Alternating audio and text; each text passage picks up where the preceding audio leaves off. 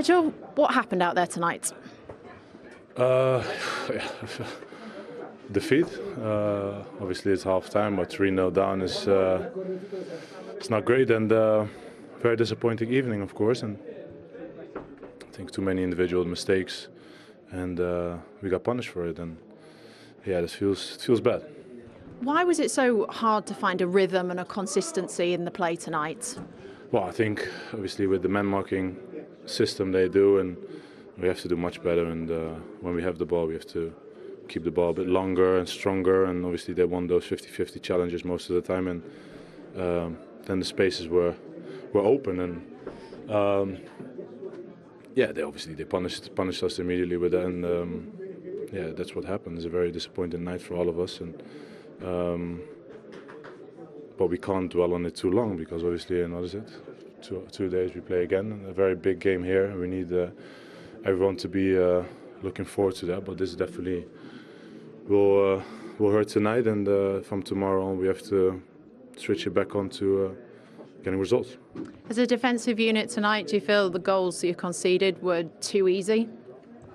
Well, of course, like we wide open, but it's more that we conceded the goals because we lost the balls in difficult moments, and that's why we're wide open. And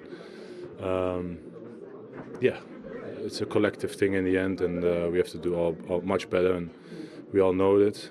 It hurts, like I said, and but it can't put us down, and we have to react pretty quickly. Is it a shock that sort of happened out there tonight for you? No, it hurts. Of course, we didn't lose here for a long time, and but credit to them.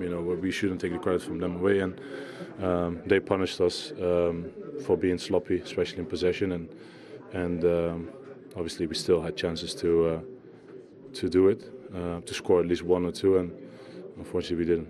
I appreciate you got Premier League game next, but then you will go back out to their place where you did beat them 5-0 back in 2020. Can you lean into that at all? Take belief? Well, if you don't have belief, then there's no point going to Italy, and obviously we make it very hard for ourselves going there with 3-0 down. But I just said, we focus on Crystal Palace. We have to bounce back, and the only way to do it is obviously winning that game on the weekend.